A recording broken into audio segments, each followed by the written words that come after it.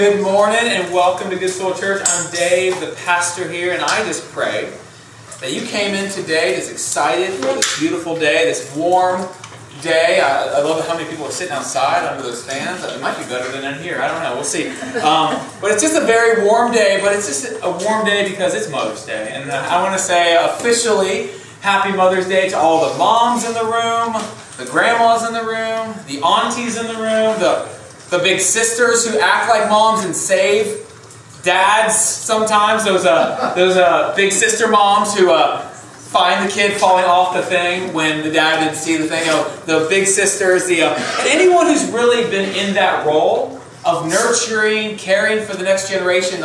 That's such an important thing that today, with the world just being a mess, sometimes we just need a good mom. We need a mom figure in our life to just love us when we're hurting, reprimand us when we need to be reprimanded, and so I just want to honor you today, the moms in the room. And so, actually, all the ladies in the room, I wanted to show you this. This is a little scripture card that Corey decided we all needed. All the moms needed, all the ladies needed. So in the back, next to the box back there, the blue box, there's 4 of these different cards, and any lady in the room, from the youngest girl to the oldest lady, grab one of these. And I just hope that it's just a blessing to you, a little blessing card that you look at, you read through, and that you hold on your person as you walk through the day, walk through the week, knowing that you're loved, you're cared for, we honor you, we love you. And as a church, I want you to know that if you ever need anything, we're here for you. That's why the church is here. It's to be family for you. And so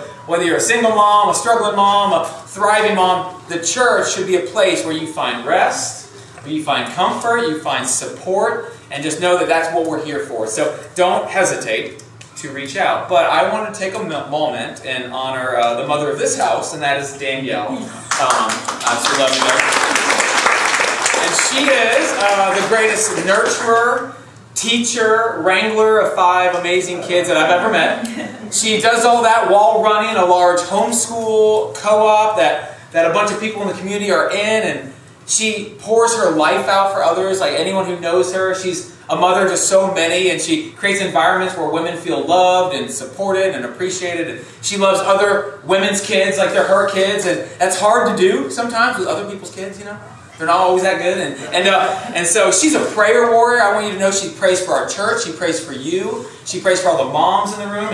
And her desperate heart is that every single mom feels loved. Feels like she's known by the Father. And that she feels supported as she's walking through raising kids and trying to build a family and a home. And so we love you. I love you. And I'm so honored to have met you 22 years ago. And you saved me from being a guy who probably was going the wrong direction. And because of you, I actually know the Lord. She helped introduce me to the Lord. And now we're raising our children to know the Lord. And I think that's the most important thing we can do as parents. And moms play such a vital role in that. So love you. And it's just such an amazing day. So I hope that all the moms feel loved and honored today. And understand that this church family is a place of families. It's a place where if you're by yourself, you're single, you can find family in the church. God said He places the lonely in families, and that's what the church was. But if you have a family, maybe your family's disjointed, well, the church can be a stable family as your family's recovering and being healed and whole. But if you have a great family, a thriving family, guess what? The church family just comes alongside you and helps enhance that and make it better. And actually, you can be such a blessing to the church. And so I just want you to know that you're never supposed to do life on your own. And as we honor mothers today, just know that this place is a place where you can feel loved, comforted, appreciated, and that we're always going to be here for you. And it's a Sunday morning, and that's when the church gathers, right? It's a time where we all come together, read God's Word, worship together, fellowship, pray together. And we've been studying on Sundays for almost a year the book of John, the Gospel of John. And today we're actually getting close to the end. I know it's, no one said that? Yeah. So we're actually going to wrap up John next week, the book of John next week. And we've been in this book for 10 months. And I don't know what churches you've been a part of in the past, but a lot of times you wouldn't sit in the scriptures like that for that long. And I just felt like God has given me a supernatural patience to allow Him to speak through His Word and not to be in a rush to the next best thing. And I think that's a problem in culture right now. Is like, the next best thing. What's the next best thing? And I think God has so much for us just to sit and read and learn. And so we've been in this. It's been an amazing study. I hope you've enjoyed it. We have the scripture journals. If you ever want to catch up, when I moved to Birmingham, I really felt like I'd missed a bunch from the pastor there. And so I actually went back and watched all his old messages and wrote my own notes by myself in the middle of the night in the hospital. And if you ever want to do that, we have the scripture journal still in the other room, and you can go back and watch the old messages. But we are today in John 20. Next week, John 21, and we'll be done with the Gospel of John. But today's message is one of the most powerful you'll ever hear, not because it's coming from me, but because of what John 20 contains.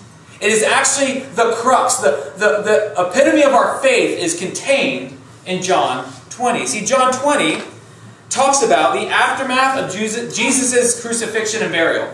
It talks about the empty tomb. It talks about the risen Jesus' encounter with Mary Magdalene and the disciples, and then Him giving them a commission to go and be the hands and feet of Jesus to the world. It's action-packed. It's the centerpiece of our faith. And if you want to know what Christians believe, it's John 20. That's it. Jesus died, He was buried, and on the third day He was resurrected, and now He offers eternal life to all who believe. John 20. We're going to see it all today as we go through this. It's powerful. I hope to get through it all. I'm working to get through it all. I want to land the plane at the very end with the end of John 20, where John actually wraps up the whole thing for us. And so someone asked me the other day a question. They said, why do we meet on Sundays and not Saturdays? And it's one of those gotcha questions, right? They're coming from a little bit different doctrinal belief where they wanted to make sure they established why. And I said, listen, I don't know. I don't know why some man decided this, but I do know that it wasn't decided by a man in the 3rd century. It was actually decided by the church right after Pentecost. I'll show you. In Acts 27, it says this: on the first day of the week, that's Sunday, when we all gathered together to break bread, Paul talked with them, intending to depart on the next day, and he prolonged his speech until midnight. So Acts 20, the church has been established for a couple months, maybe a year, and Christians were celebrating the resurrected Jesus on Sunday.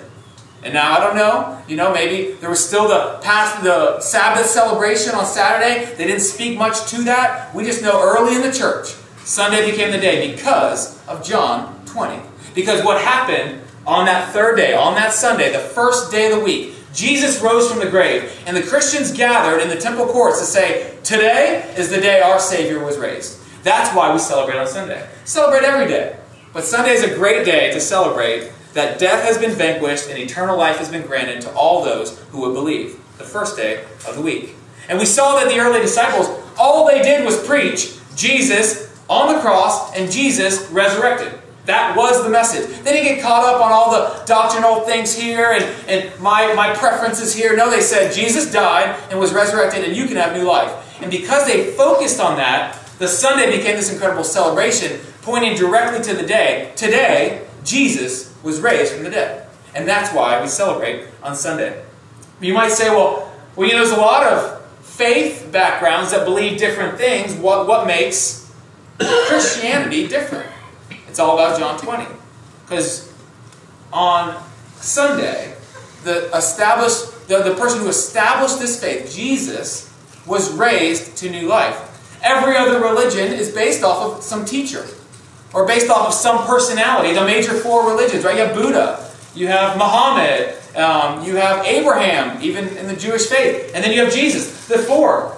Only one claimed to rise from the dead. Only one claimed to have power over death, hell, and the grave. That's why Christianity is different. That's why we are unique. That's why it is exclusive. And as we read through John 20, you'll see that every other religion doesn't make the claims that Christianity makes. And so as we read through this and we see the proofs of Jesus' resurrection, I pray that it encourages you, builds your faith, and you see why you can believe what happened on that Sunday. And so we're going to jump into it, and we're going to see that these Jesus followers who walked with Jesus for 3 years go from a faith that was on the cusp of falling apart, sadness, to unshakable joy, and a faith that could not be stopped. And so let's dive in today, John 20, 1 and 2. It says this, "Now on the first day of the week, Mary Magdalene came to the tomb early while it was still dark, and saw that the stone had been taken away from the tomb. So she ran and went to Simon Peter and the other disciple, the one whom Jesus loved, and said to them, 'They have taken the Lord out of the tomb, and we do not know where they've laid him.'" So I want to quickly remind you that Jesus was buried in a garden tomb, buried by Joseph of Arimathea and Nicodemus, who were both in the Sanhedrin. Joseph was a wealthy man. Nicodemus was a leader of the Sanhedrin. And they wanted to honor this rabbi, this Messiah figure. And so they asked Pontius Pilate, "Can we take him down off the cross?" And this is on the Friday night, right before the Sabbath dinner. So they had to do it quickly. They pulled Jesus down, covered in blood and mangled. And they walked him to the garden tomb, Joseph's family's garden tomb, which had never been used. And Nicodemus brings 75 pounds of fragrances, oils, and let's say just paste. And they covered Jesus' body, anointed his body with the amount of oils and these anointing fragrances that was the same as the royalty would have had.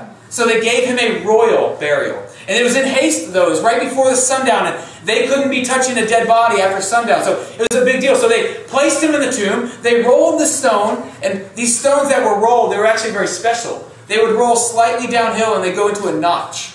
And these things weighed 2 to 3 tons. These stones that covered they sealed the tomb. They were supposed to seal the tomb for a year. And then a year later, men would come out and move that away, and the body would be gone. It would be decomposed. After a year, they'd put you in an ossuary, a little box, and they'd put you on a shelf. That's how the Jewish burials happened.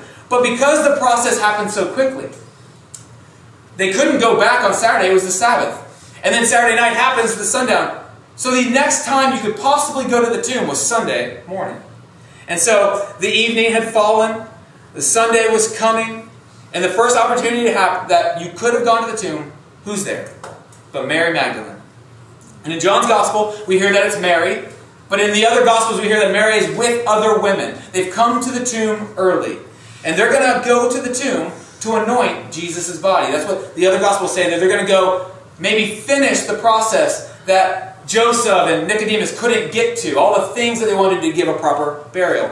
And so this proper anointing was going to happen, and they did not expect the resurrection. You ever think about that? They were going to anoint a dead body. But these are the followers of Jesus. Today we think about it, it's so simple. Oh yeah, Jesus, third day, raised from the dead. He said it all throughout the Gospel. But remember, they don't have anything written down. They've been walking with Jesus. They just saw their Messiah crucified and tortured. They're devastated. And in the sadness and in their doubt, they don't ever think it's actually going to happen. I want everyone who came to the tomb that day did not expect a resurrected king.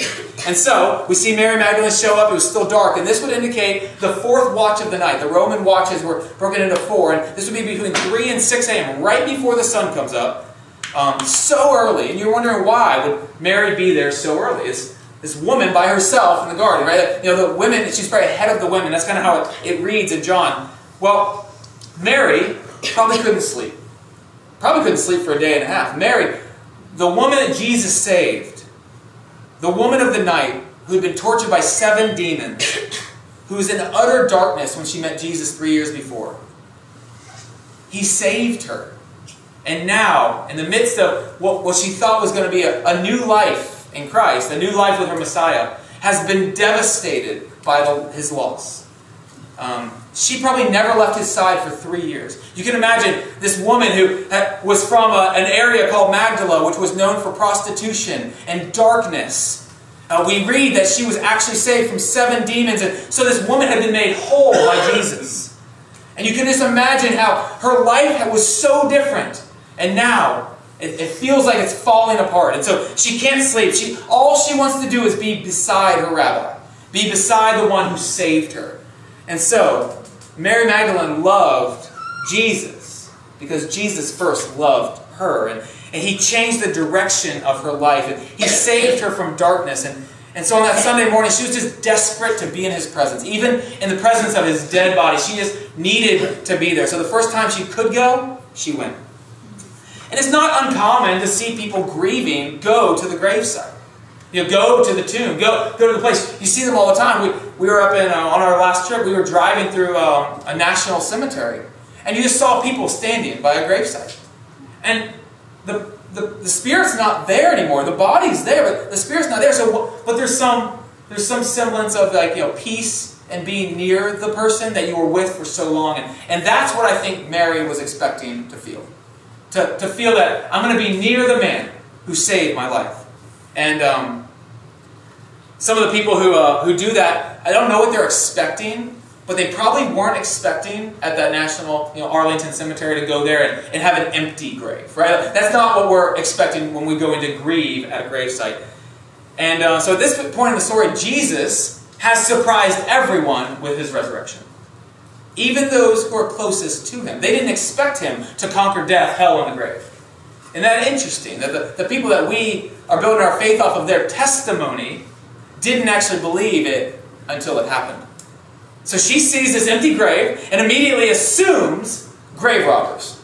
Assumes someone rolled the thing, they stole his body, I need to go tell the boys, right? And so you saw she runs back, finds Peter and John immediately, and says, they've taken the Lord out of the tomb. I don't know where he's at. It was empty, right? And so what happens? Well, they start running. So Peter went out with the other disciple, and they were going toward the tomb. Both of them were running together, but the other disciple outran Peter and reached the tomb first. And stooping in to look, he saw the linen clothes lying there, but did not go in. So John and Peter just take off running. The moment Mary says it, they're gone. And even, so John's pretty humble. He never names himself in his Gospels, right? He just says, oh, the other disciple. But he also, at the same time, in that humble way, says, the one that Jesus loved, right? He says that. But I just love the humble brag here that he says, I outran Peter to the tomb. Just, we're there. I took off, and just my 400 time just was a little better than Peter's, right? He's this humble bragging. We know that he was the youngest of the disciples. Peter was likely the older of the disciples, and so maybe a 10 to 15 year gap. So this is really John writing, the young guy just beat the old guy, right? That's what he's saying in this moment. And so watch what happens next, though. This is funny. So then Peter came, following him, and went into the tomb. So he just walked right by John. He's like, you're on the ground? Okay, I'm going, right? And he saw the linen clothes lying there. The face cloth, which had been on Jesus' head, not lying with the linen clothes, but folded up on a place by itself. So Peter, who's now out of breath from the race, because he's the older guy, right? But he just goes right past John. He's like, you stay there, boy. I'm going in, right? And he runs right into the tomb. See, we know this about Peter. Peter's impulsive. Peter's passionate. Like when you don't mess with Peter. Peter's just going to step in, right? And so he probably was offended by the getting beat, right? So he's just like, I'm going to prove to you. So he goes in without hesitation, desperate to know more about what's going on with Jesus. And John was more hesitant. We know John's more contemplative. John's more cerebral. He's thinking like, what's going on? What's happening? But he doesn't wait too long, and he responds in kind, and he goes in himself. He says, then the other disciple, John, who had reached the tomb first, also went in, and he saw and believed. For as yet they did not understand the scripture that he must rise from the dead. Then the disciples went back to their homes. So it's kind of dramatic, like a very short section that says, he went in after Peter, he saw something, believed, but the full revelation of all of it wasn't there yet, and then they went back home. Well, what I think we're seeing here is that Peter steps in and has a response. And then John steps in, sees something different, and has a completely different response. And it says, he believed. Everything became clear to John when he walked into the tomb. When he was standing outside the tomb, unclear. When he went into the tomb, clarity. His doubt became belief, and his fear was replaced with faith. So what changed, right? So over the last 5 verses, I'm not going to go back and show them all to you, but John described a progressive awareness of what was happening by using 3 different Greek words for the word saw, S-A-W. Like I saw something. 3 different words in 5 verses. When we read it in English, it's saw, he saw, right? But they're different words. And so the first was when John ran up to the tomb and he stopped. And it said he saw the linens, but nothing changed. And so that word, that Greek word is called blepo, and it means he just noticed. So John, waiting at the entrance, notices linens, but doesn't think too much of it. he's not processing the linens. He's probably overwhelmed with this excitement, grief, whatever it is. Doesn't understand the power of the resurrection yet, right? So then Peter comes in, runs directly into the tomb, and the word they used for what he saw the linen clothes as well. It's thoreo. So it's the same word we think of for theater. And what happens in a theater? You're there for 2 hours and you're just like, I get it. Oh, character development. I love it. Okay, we're here. I'm going to speak to, oh, this is nice. You're kind of taking it all in, studying the environment. It means to study closely. And it's a place where you spend time thinking about the thing that you're witnessing, right? Like, you have 2 hours to process a play. And then at the end, you're like, I get it. I get it. So Peter's not there yet. He didn't get it. But Peter's studying the scene, trying to make sense of it. It's the guy who's like, doesn't know what he's talking about, but agrees with the moment, right? And so he's nodding, but at the same time, not the right conclusion. He's thinking also, grave robbers, what's happening? But then John says, I stepped into the tomb, I saw, and I believed. And this is the word horeo. And horeo means to pierce with intelligent comprehension, to finally see with understanding. So John went in and finally understood. So John finally got it, and he believed immediately. When he saw the grave clothes close up, he knew the resurrection had taken place. So why? So remember how they buried people. We see this described throughout the Bible, that they would wrap strips of linen around you, but they're soaked in that paste, that oil, those fragrances, and it almost becomes hard, almost like a mummy. You would think of like a mummy when you think of how they wrapped the Jewish men when they died. And they'd place a linen cloth, a napkin over the face, a separate linen cloth. And so, think about Lazarus. Remember, Lazarus was raised from the dead, walks out in grave clothes. Those would have been linen strips, and Jesus says, now unbind him. Like, you need people to help unwrap your grave clothes, right? That's what Jesus was saying. So, think of Lazarus. So, Peter and John expected to find linen clothes, or expected to find linen there, but not how they saw it, right? Not perfectly positioned, as if there's no body in it, but just kind of fallen down. That's how it's described in the Bible. So imagine linen strips in the perfect shape of a man lying there. So grave robbers just taking the body, right, running out, right? So there's no linens.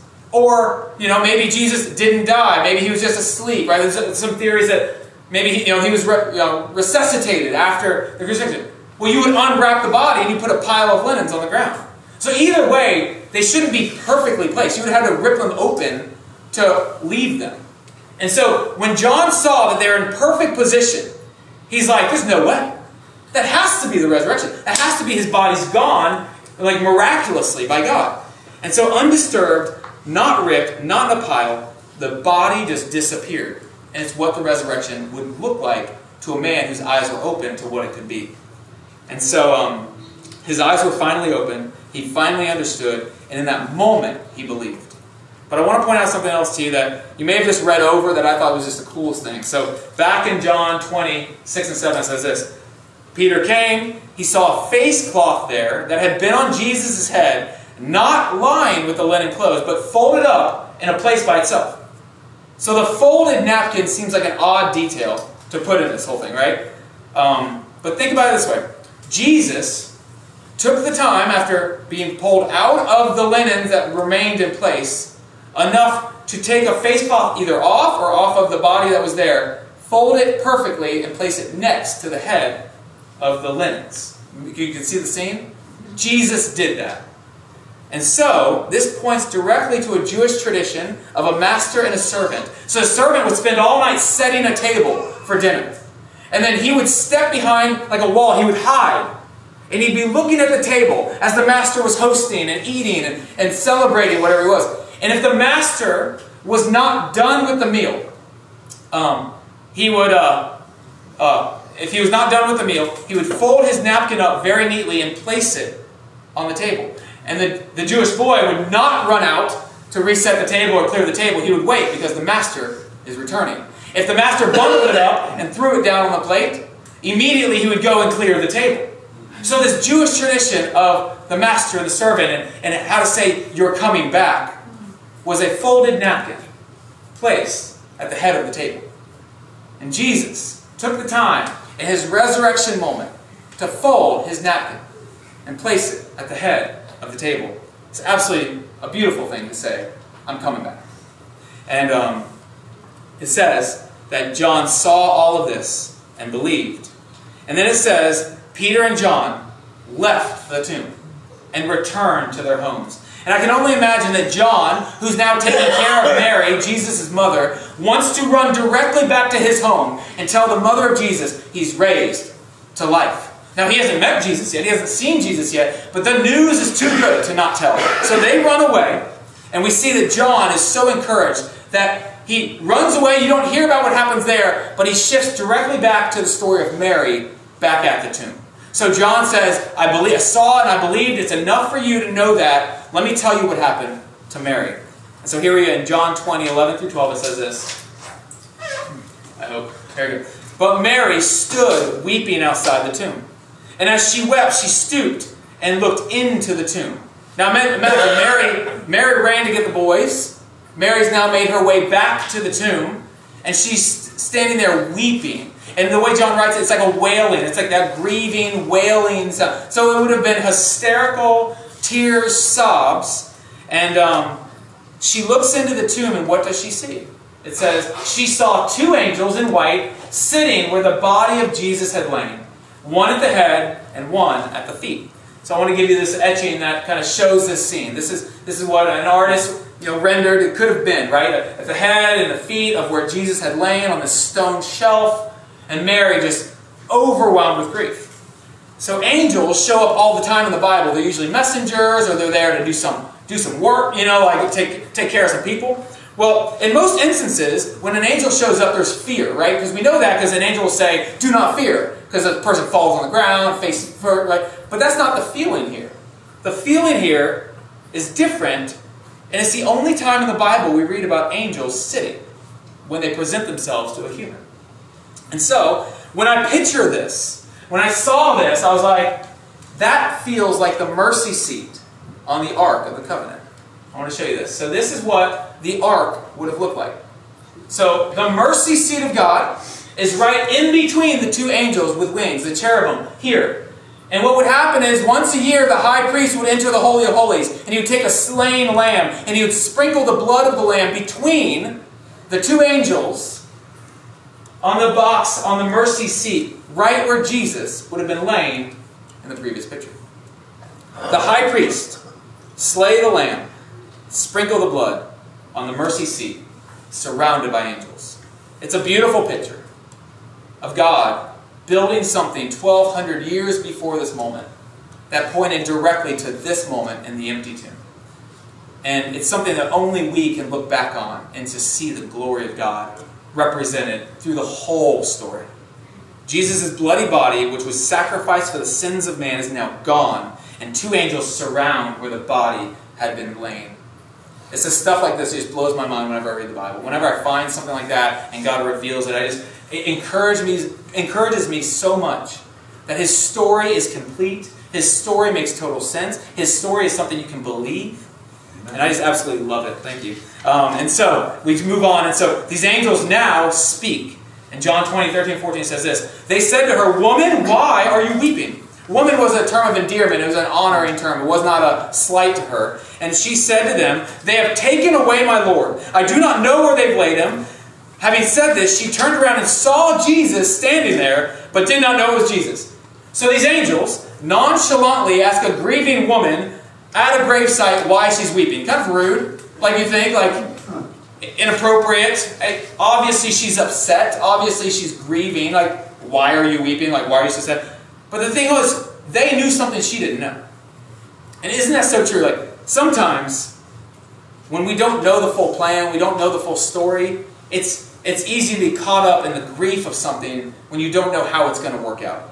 And so, even now, these angels are speaking to her as if she knows what's about to happen. And she has no idea what's about to happen. And sometimes when we face problems, we're in the middle of it, we don't know the answer, it's easy for us to get caught up and have no peace. But what Jesus wants to offer us is peace in the midst of the problems. Because He is the author of the story. And so when you get to the end of the story, if we know it's all going to work out, well, if we go back into the story, then we can be at peace within the story, no matter what's happening, right? And so Mary right now has no peace. She's grieving because all she can see is this mess. I was broken, I was awful, I was in a place of darkness, and the one thing that brought me out of that is gone. The one man who could save me from that is gone. I'm in a mess. And she's currently in that mess and cannot see clearly. So peace is oftentimes unachievable because we can't see things working out. We don't know how God is going to work this out. We don't know how this is going to play out in the future. How's my business going to be saved? How's my marriage going to be saved? How's my kid going to get healthy? I don't know. We don't know how it's going to work. And so there's no peace. But God knows the end of the story. And He promises that the end of the story is good for all those who love Him and call Him Lord. And so this story is about to get really good, but in the moment, Mary can't see it. It says when she turned around, she saw Jesus. Didn't say like a figment of saw Jesus and didn't recognize Him. Well, why? Well, there's a couple reasons, right? So she'd known Him for 3 years, spent time with Him every day. So how could she not see Him for who He was? Well, one reason could be that she had no expectation that He would ever show up again. And so she's just blinded to the fact that it could be Jesus, right? If you don't expect something, sometimes you don't see it for what it is. She was looking for a missing body, not a risen Lord. And so this guy's talking to her, looking like a normal body. She's like, well, you couldn't be Him because I'm looking for a body, right? So could this be a blinding there?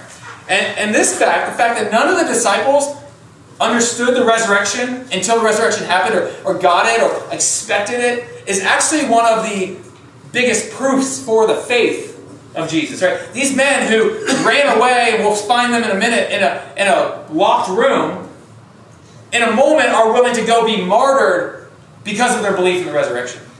And so we see throughout the book of Acts, the disciples were so bold about the resurrection, they walked into hostile environments all the time saying, no, I don't care what you say, Jesus is risen.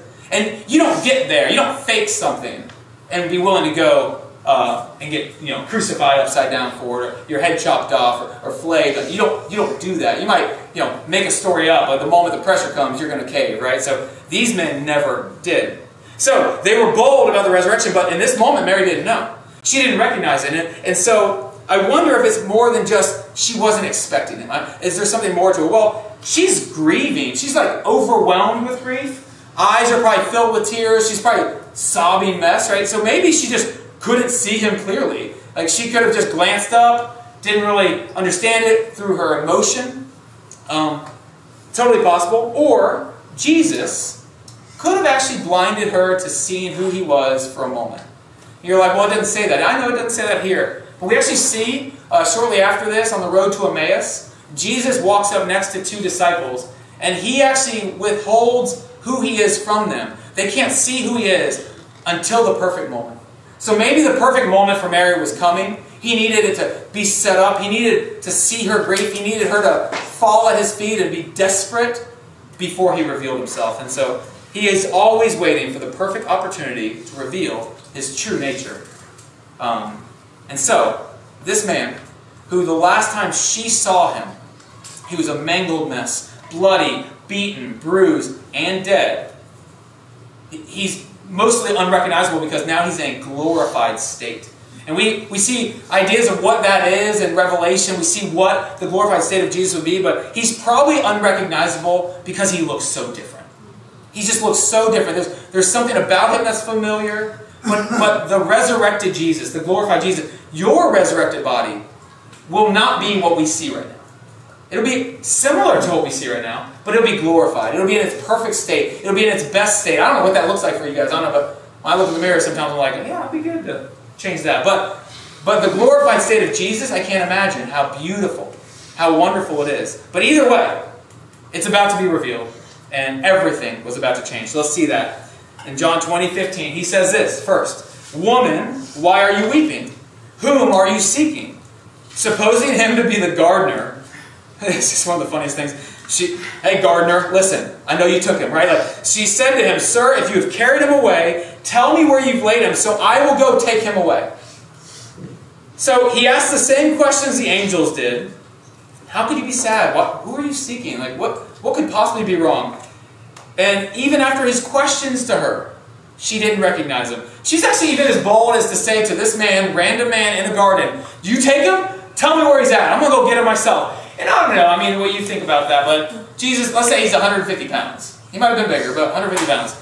75 pounds of oils and paste on him. Well over 200 pounds. And this woman looks at this gardener and says, I'm going to go get him myself. Tell me where he's at. Like, and you can just imagine how obnoxious that would sound. Like, I'm going to go carry him wherever I need to carry him. And imagine Mary finding that body and then like slumping, like maybe she is a hoss. Maybe she's like, you know, and she just like throws him over her shoulder. Where's she taking Jesus? Like, what is the plan here? Well, we have to understand that, tell me where he is, I'm going to go take him away, is an unreasonable thing to say. It's in her grief. She doesn't know what she's saying. She's not asking for clarity. She's just desperate to be near Jesus. Desperate to touch him again. Desperate to feel that presence that she felt that brought her out of darkness and into light. So, that's how love works. Like, she is so overwhelmed with emotion, but she just knows she needs to be near her Savior. She doesn't care what obstacles are in that way. I'm going to get it done. I'm going to find him and I'm going to get him where he needs to be. I'm going to make it right. And that's what true love is. You see her love for the Lord. And she's going to try to fix it. Fix everything that's going on. In her grief, in her desperation, she ends up reprimanding the Savior, like to his face, because she's so desperate to make things right. But all that's about to change, because when Jesus speaks again, one word changes her life forever. And it's this. Jesus said to her, Mary. And she turned to him and in Aramaic said, Rabboni, which means teacher. Jesus simply says her name, Mary. And that one word changed everything for her. You see, Jesus is the one who formed her in her mother's womb. He's the one who named her before the beginning of time. And he's the one who rescued her out of a life of pain and darkness. And now he's speaking words over her that are like a loving father that would speak to a child. A recognizable voice, a reassuring voice, a voice that comforts, even in the most broken-hearted situations. Maybe you felt that before. You felt a soothing voice come over you when you needed to hear it. See, Mary had become used to Jesus speaking her name in a way that was different for the past 3 years than what she had experienced her whole life. Think about the baggage that was on her name before she met Jesus. The things that were said in her name before she met Jesus. The way the demons spoke to her about her name before Jesus. The sin, the darkness. And Jesus broke that in a moment. And then every time he said her name, it was like life was coming to the bones. Like when he said her name, light in the darkness. And so she had become used to this name that he was speaking. And it's the same with each of us. Jesus made you. He named you. And when he calls you by name, you will know. It's like sheep following the shepherd, being drawn to the shepherd. And if we listen closely, God is always calling our name. And we should recognize his voice. I love John 10, 3 and 4, this description of the voice. And it says, to him the gatekeeper opens. The sheep hear his voice, and he calls his own sheep by name and leads them out. When he has brought out all his own, he goes before them, and the sheep follow him, for they know his voice. But see, in this, we have a choice to follow that voice or not, to come under his care, into his sheepfold, or to walk away and do this thing on our own, as a sheep who's not following the shepherd.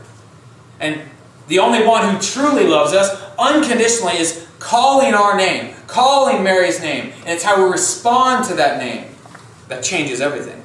We can choose to move through this life without him. But in the moments where Mary felt most lost, when she heard her name said by the Savior, she was drawn to it and her eyes were open and she would do nothing but follow him the rest of her lives. She was distraught and desperate. She was desperate for someone to give her some assurance of what was happening. And we see in the moment she hears her name and she knows for a fact that her Savior is back. No one said her name like Jesus said her name. And I promise you, she thought he was gone, but the moment he said her name, he knew he was right back there in her presence. How often have we wondered how far off God is? Like, God, why are you so far from me? God, why won't you come near me? And it's so common, we see in the Old Testament, the Israelites were always crying out to God, saying, why are you so far off? When we read the scripture, you're like, he wasn't far off. He was right there the whole time. You were just blind to his presence in your life because of the sin that was in your life. The things that you had put in your life blinded you to the fact that Jesus, the Father, never left you. So the answer to Mary's problems is standing right in front of her, and she for a minute does not recognize it. She thinks he's so far off still. But the answer to her problems was standing right there. In the moment he said her name, she recognized it, and the problem solver walked into the room. And that's God's promise throughout the Bible. And Deuteronomy 31:8 says this, "It is the Lord who goes before you. He will be with you. He will not leave you or forsake you. Do not fear or be dismayed." It's one of the greatest promises in the Bible, that he will not leave you. I mean, James 4:8 says, "Draw near to God and he'll draw near to you." What that means is, he's right there. You got to take a step, and all of a sudden he comes in and embraces you. Jesus promises to be by your side. His promise for Mary, that was his promise for Mary, and it's his promise for us today. And he's right here, showing her that in a simple moment, her eyes could be open to all of his nature, all of his promises for her, and it's also available for us today. We need to listen for his voice, calling our name. Mary was desperately looking for her Savior. Are we desperately looking for our Savior every single day? I don't want to get to a point where I'm in her position of desperation before I start looking for my Savior. But she recognized his voice when he said her name, and it changed everything. And her response was to scream out, "Teacher," this term of endearment. Only a few people got to call him teacher. And then look at his response back to her after she claims that. Jesus said to her, "Do not cling to me, for I have not yet ascended to the Father. But go to my brothers and say to them, I am ascending to my Father and your Father, to my God and your God." And Mary Magdalene went and announced to the disciples, "I have seen the Lord," and that he said these things to her. And I want you to point out, do not cling to me means unhand me, get off of me. Because you know what happened. She said, "Rabboni," and then just death grip. Wouldn't let him go. She's just weeping, crying, so excited. He's probably like, "Yeah, love you. Yeah, this is great. We have things to do." He understands that he's got 40 days. He's got time here on earth to see all the people he needs to see, to spend time with everyone he needs to spend time with, to speak names to people who need their names spoken, so that he can equip the church, empower the church to ready to go out and be his hands and feet. He's like, "You can't have me all to yourself, Mary. I need you to go to the guys and tell them what's coming." And isn't it funny that the first witness to the resurrected Jesus was a woman? I'm not being a chauvinist. That's not me being a chauvinist. I want to tell you, a woman's testimony in this day and age was not admissible in court. They were thought of lower than a lot of slaves.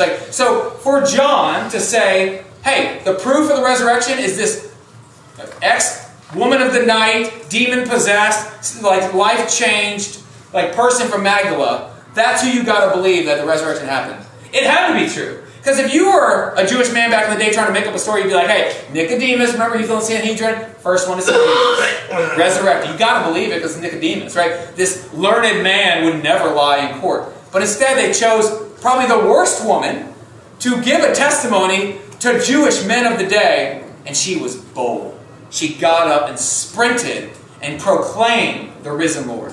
And John made sure to note to all of us, it was Mary who saw him first.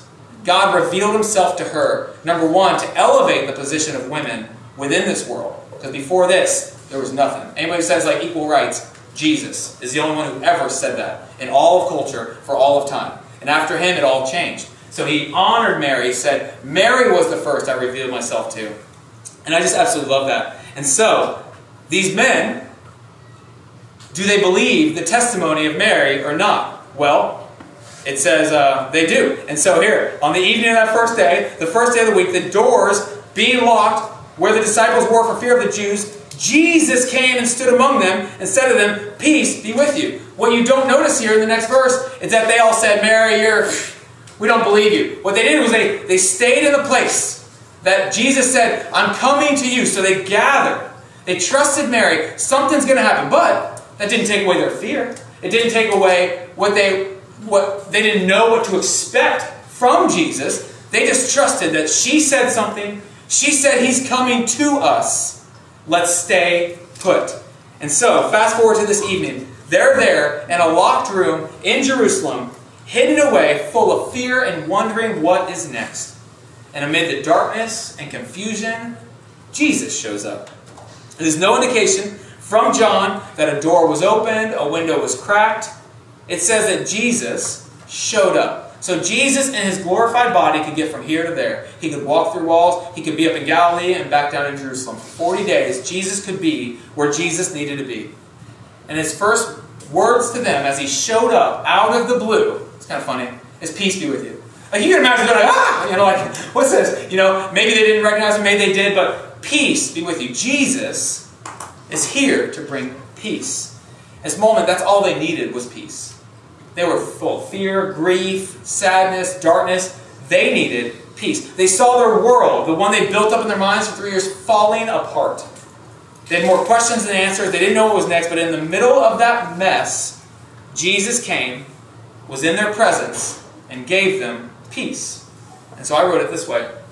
In the middle of our problems, the presence of Jesus can bring you peace. The simple presence of Jesus in that room brought a supernatural peace that they could not name. They could not tell you what it was, except Jesus showed up. When Jesus is in the room, you know everything's going to be all right. Even if your problems aren't fixed yet. They still had persecution coming. They still didn't have a lot of answers to all the questions, but they knew Jesus was there, and his presence provided peace. And so moving on, it says this. When he had said this, he showed them his hands and his side. Then the disciples were glad when they saw the Lord. Jesus said to them, again, peace be with you. As the Father has sent me, even so I am sending you. So he shows them his wounds. And yes, Jesus will still have wounds in his glorified body. Why is that? Because it says, glorified body, we're going to be restored to play our best nature, the best we could be. Why wouldn't Jesus lose the wounds? Well, because the wounds were the most evil man could do were represented in the wounds of Jesus. But also the greatest glory that ever happened on earth were represented in the wounds of Jesus. So it's like God will show the wounds. And it won't be sadness that comes over you to see wounds in Jesus. John describes a slain lamb in heaven. But the slain lamb represents conquering death, hell, and the grave. So the wounds are now a trophy for heaven to show what God could do even in the midst of the evil of man. And so Christ will be glorified in a glorified body with wounds in his hands. And what he says here is he came to bring peace, and now he's enlisting these men and this group of people to become the peace for the world. Right? Because Jesus is not going to be there past 40 days. Right? Jesus is not going to be there when Pentecost happens. The Holy Spirit comes, but Jesus' body, this resurrected body, is gone. And so all of a sudden, the church becomes the body of Christ. That is the commission of the church. So for 3 years, Jesus was present in his body. And when he goes away, the church now becomes the body of Christ to the world. We are enlisted to bring the good news of the gospel to the world.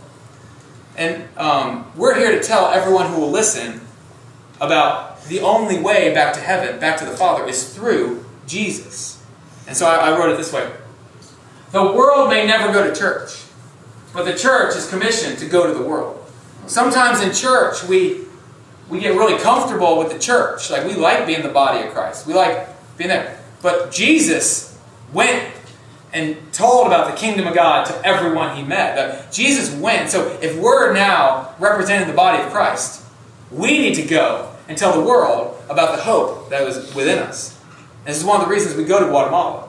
We're going in 3 months, we're going down to Guatemala, a group of us, to go be the hands and feet of Jesus and tell these Guatemalan widows and orphans that Jesus loves them. We came to tell you Jesus loves you. We're going to provide for your needs, the physical needs, but we're going to introduce you to the only one who can meet all of your needs, and that is Jesus. But we don't have to go to Guatemala to be the hands and feet of Jesus to this world. I go to work every Monday into an environment that's dark and hurting. And I try to be a representative of the body of Christ to them. They may never come to church. You know, some of my nurses, some of my friends come to church from work, but most never will. And I have to be okay with that. But guess what? I can speak to them about Jesus in any environment I'm in. And so, let us be the church that's commissioned to go to the world. And let's do that. And then finally here in John 20, 22, and 23, it says this, "And when he had said this, he breathed on them and said to them, 'Receive the Holy Spirit. If you forgive the sins of any, they are forgiven. If you withhold forgiveness from any, it is withheld.'" And in this moment, I believe this is the moment of spiritual rebirth for these disciples. This is the salvation moment for these disciples. They saw him, they believed him, and he breathed on them a new spirit. Because remember, God breathed into Adam in the garden. It brought Adam life. And in that life was both physical life and spiritual life. Sin killed the spiritual life of Adam. And for us, we were born into sin, means that spiritual side of us is dead in our sin. We still have a physical life that's alive. So when Jesus breathed into these men, it was the first time they felt spiritually alive for the first time. That's salvation. And so, Jesus has redeemed their spiritual life with a breath. And don't you love that in the Greek and the Hebrew, breath means spirit? Have you know this? Ruach in Hebrew means spirit and breath. And pneuma in Greek means spirit and breath. And so when Jesus breathed into them, he was giving them a new life, a new spirit. And salvation is all about spiritual rebirth. It empowers us to do the things that God needs us to do for the kingdom. Now we'll talk in Acts about another birth, a kind of a baptism in the Holy Spirit, a moment of empowering by the Holy Spirit that happened on Pentecost. But right now, this is salvation. This brings us to new life in Christ, allows us to stop living in darkness and live in light. And now with that, Jesus then gives them this commission for the church to go to the world and bring the good news. The good news of forgiveness that God has already granted to all the world. So I know you read it and you're like, well, are we giving forgiveness? No, Jesus is giving forgiveness. We are the ones notifying the world of the opportunity to receive the forgiveness of God. We're the ones who tell of the good news.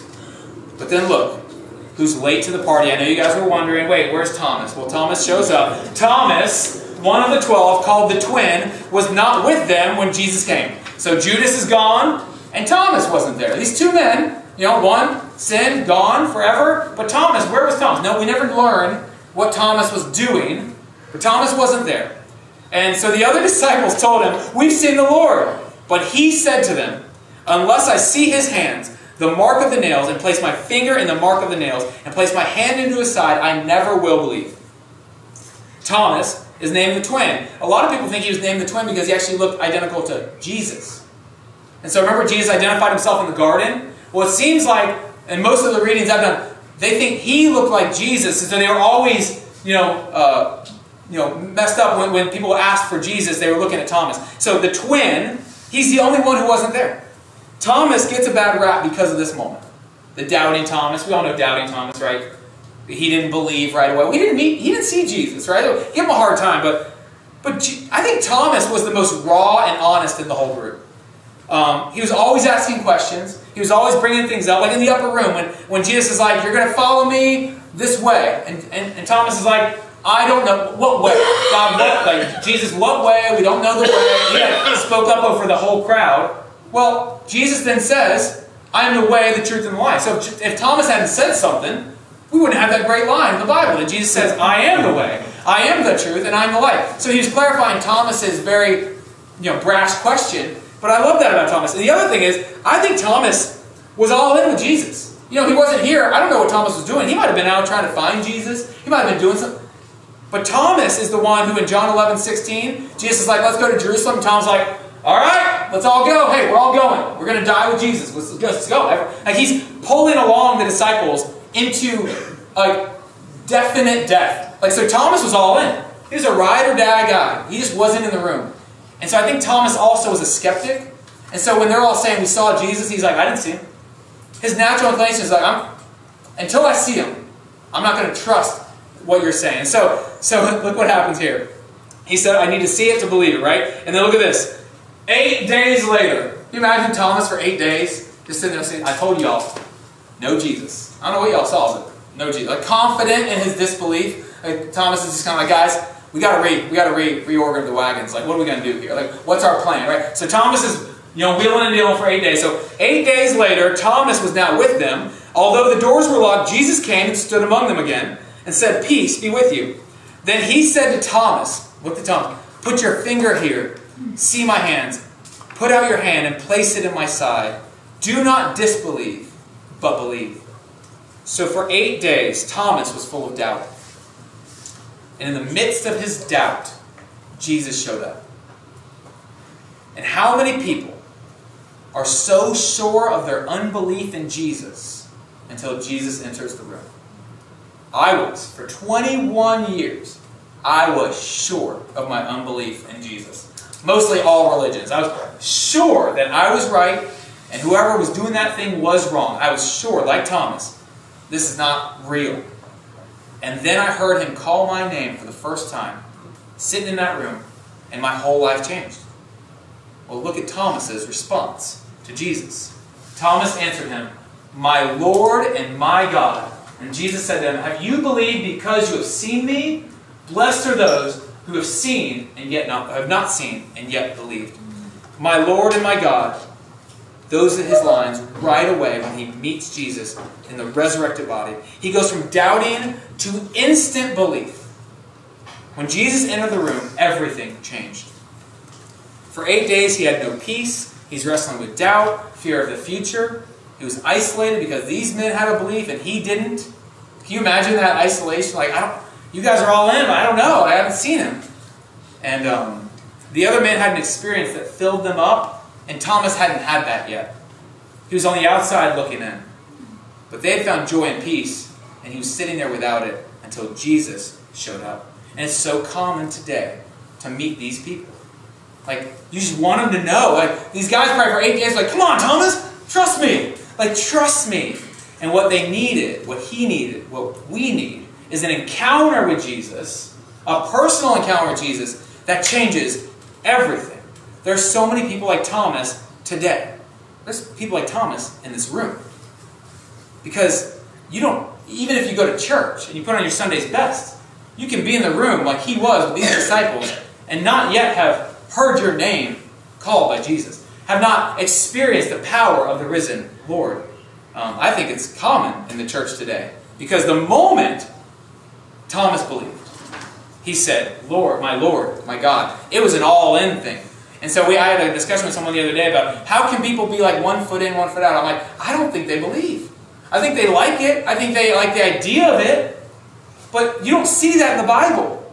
Like, it was I'm in grief, Mary, to I am all in, Mary. I'm sprinting into danger. I don't understand Thomas. The moment I meet Jesus in his resurrected body, I'm all in. All of these men would go to their death believing. And so, we can be sitting in church, we can be sitting in this world, and say all the right things, and never actually have had that encounter with Jesus. And that was my story. At 21, I was confident in my disbelief, but I encountered Jesus in a real and powerful way, and it changed everything, and I never went back. And that would be my answer to anyone who says, saved, always saved, those questions you hear all the time. I'm sorry, but when you meet Jesus for real, I don't think you can go back. Once your eyes are open to who he is and what he's done for you, how could you ever go back? Because the power of the resurrection changes everything. We saw these disciples who all doubted that Jesus was going to do what he said he was going to do throughout Scripture. All of a sudden declare him Lord and God while they met him in a locked upper room, and they busted out of those doors a few days later and preached the gospel to an unbelieving culture. They were full of unbelief, and they began to believe because of an encounter with Jesus. Thomas was filled with a supernatural peace that can only come from Jesus because of the promise of the resurrection. It's a powerful moment in the gospel story, one that shows that life changes is possible in one moment in God's presence. And John included it at the end for a reason.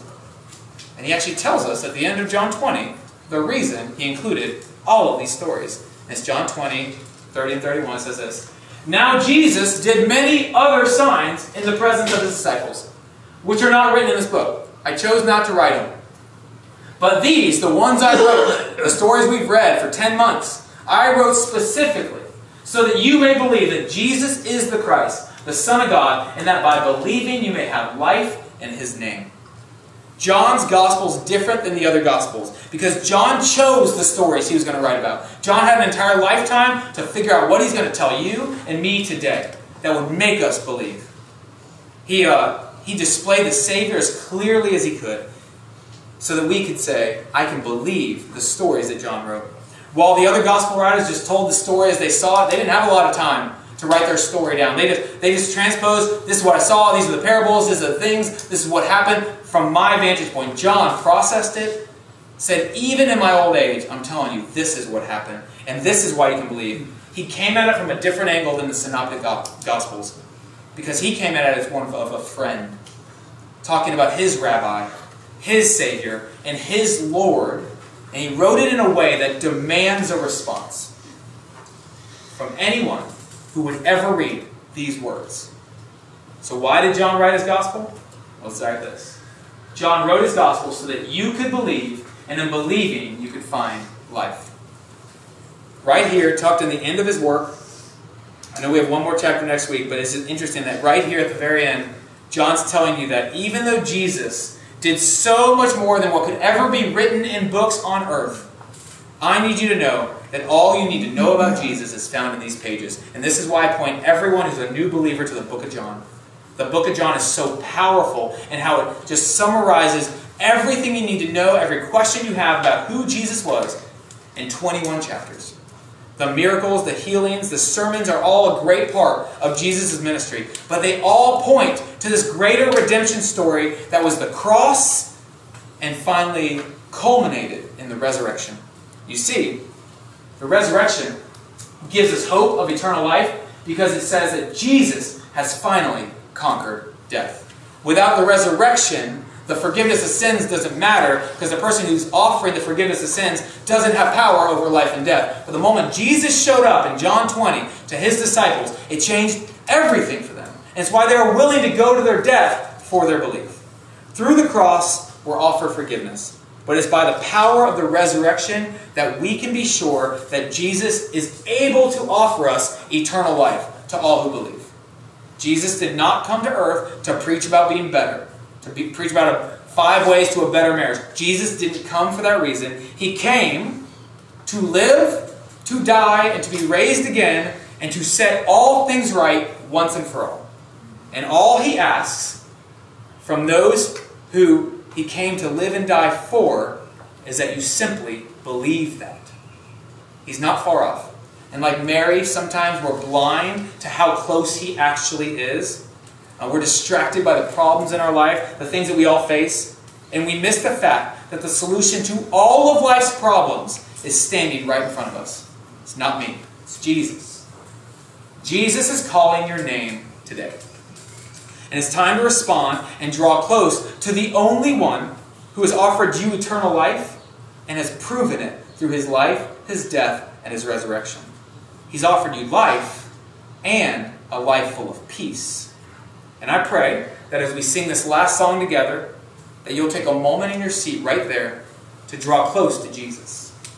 And make this the day that you decide to stop doubting and to begin to believe in the resurrection.